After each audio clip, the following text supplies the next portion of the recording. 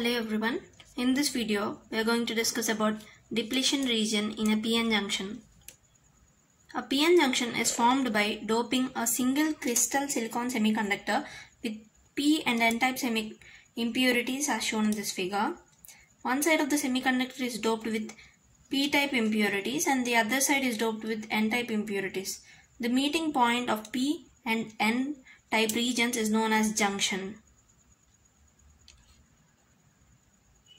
The part of the semiconductor doped with P-type impurities have holes as majority carriers and acceptor ions that are charged negatively. Similarly, the N-type part that has electrons as majority charge carriers and donor ions that are positively charged.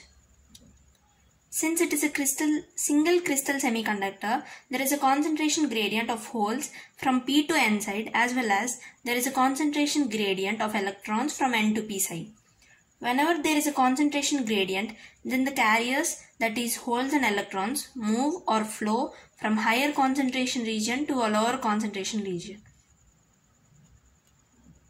Here we have a figure which shows the flow of electrons and holes due to concentration gradient. Therefore, the holes flow from left side to right side and the electrons flow from right side to left side as shown in this figure.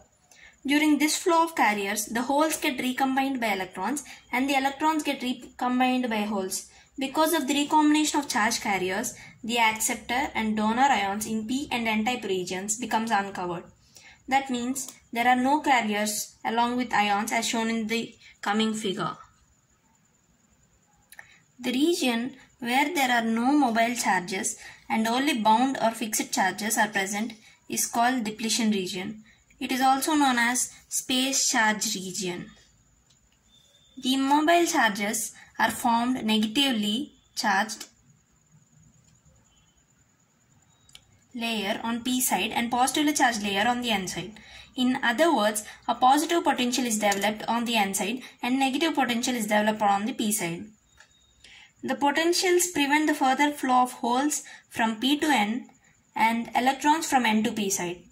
This potential is known as barrier potential or contact potential.